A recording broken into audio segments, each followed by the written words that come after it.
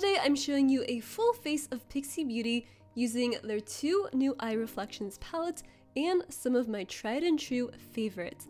I'm starting off with primer using their Rose Flash Balm and applying this all over my face.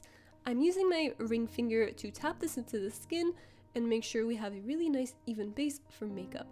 This is so hydrating and soothing, and I love the rose scent.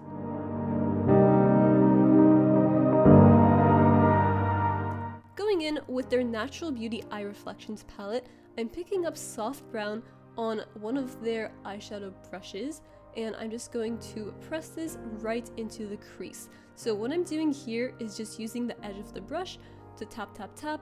We're not blending yet, we're just placing down the product. The first layer goes on pretty sheer, so I had to build it up quite a few times. This is my 3rd layer, and as you can see, it's definitely picking up some color and becoming more opaque. Now, using that same brush, I'm going to be going in with windshield wiper motions to blend it out, and then apply some of that same shadow right on the outer corner of the eye to add some depth.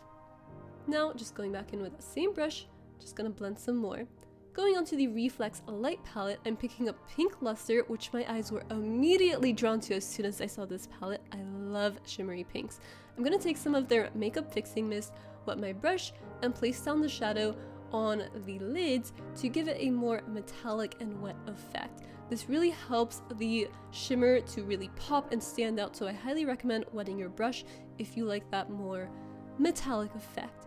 I'm going to be taking this up to the crease and then taking this brush right here, the E03, to blend out the area in the crease where the shimmer meets that matte brown.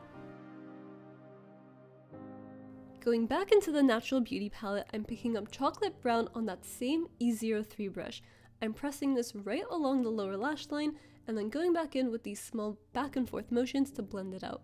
I'm extending that same color onto my outer V just to deepen up the eyes and give them a bit more dimension. For an inner corner highlight, I'm using whatever is left on my brush of Pink Lustre. Now I'm curling my lashes and applying mascara. This is one of the 2 only products in this tutorial that is actually not Pixi. That's because I don't feel like opening a brand new mascara that's Pixi just for the sake of a video and just letting it sit around and expire. Do you know what I mean? I'll use it in the future, but for now I'm just gonna use what I've been using, which is Maybelline Snapscara Mascara. Love this stuff. Now, going in with the Nourishing Lip Polish from Pixi, I'm using this on my super dry lips. Thank you so much, Retinol. It's been making my lips so dry. And this is the second thing that is not Pixi. This is the Dr. Jart Cicapair Tiger Grass Camo Drops. I'm using this to neutralize the redness on my face and give me a nice healthy glow.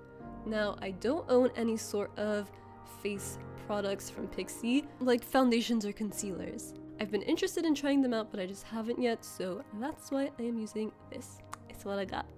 I'm applying this with my fingers to begin with, pressing it into the skin, taking it around the eyes, and using a brush to just soften up any sort of patchy areas and blend it out.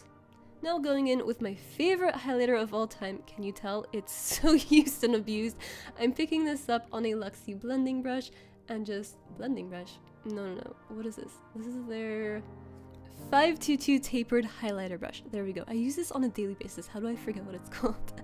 I'm applying this to all the normal places you would highlight and just using the other side of the brush to pick up some of that blush. I pick up a lot because I find that the blush side of this is quite sheer, so you really have to build it up quite a bit.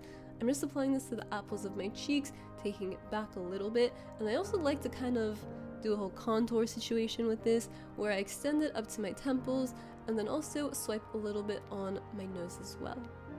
Now for lips, yes, please ignore that they're super dry. I know, I'm very aware.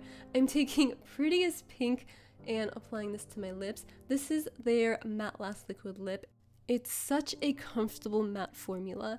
It does transfer a bit when you're eating, but it's so crazy because when you look at your lips, the product is still there and it looks as if nothing has come off. It's so good. I'm finishing up the look with some Pixi Glow Mist for some extra dewiness, and there you have it, a full face of Pixi Beauty. If you like this video, make sure to give it a big thumbs up and leave a comment down below letting me know if you've tried any Pixi Beauty products, and if you have, what's your favorite? Thank you so much for watching, and I'll see you all next time. Bye!